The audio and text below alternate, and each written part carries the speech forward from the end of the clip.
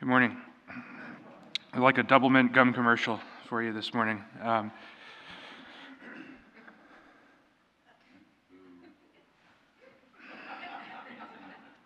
You're fired. So I can understand why Martin Luther wanted to remove the the letter of St. James from the Bible. Do not complain, brothers and sisters, about one another, that you may not be judged. And above all, my brothers and sisters, do not swear either by heaven or by earth or with any oath. Let your yes mean yes and your no mean no, that you may not incur condemnation. It's a strong instruction for us. Do not complain. Well, I've failed at that greatly. Every time I go to confession, I confess complaining or speaking ill of brother priests, bishops, even the Holy Father. It's really easy for us to complain. It's really easy for us to look at what's not going well and to say, God, why are you allowing this? Why are you letting this happen? You have heard of the perseverance of Job. Yeah, but Job's like one of a kind, right? Yeah, we've heard of the perseverance of Job. He took everything in stride, even when God just ruined his life. Job didn't complain.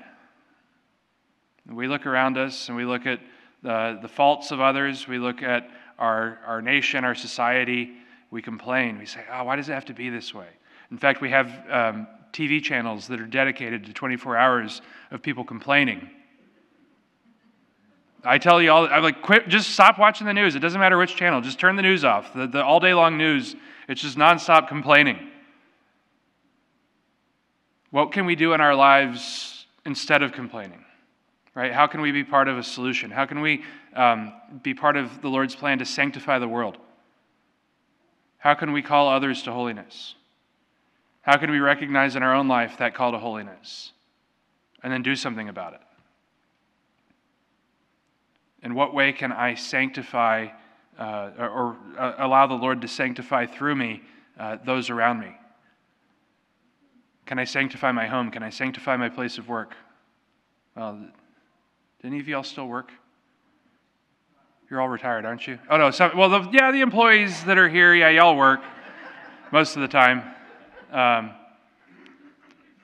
In our place of work, in our communities. My parents just moved into one of those old people neighborhoods, and they're complaining about all the old people. And I'm like, well, you knew what you were doing.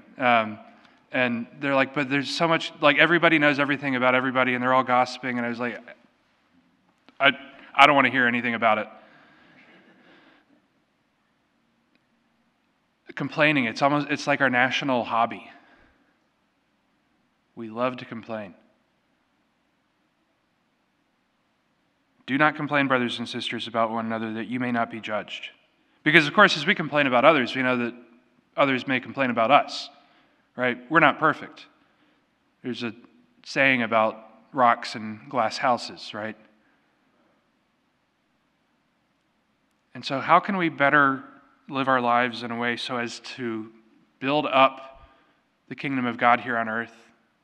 How can we live our lives in a way so as to better evangelize the culture, evangelize our society? How can we live in a way so as to better call others to holiness? We're back in ordinary time, and so we say, okay, well, there's no theme to ordinary time. Just grow in holiness. Grow in holiness. Recognize the opportunities each and every day for us to say no to sin, to say yes to God, to strive to live lives of holiness.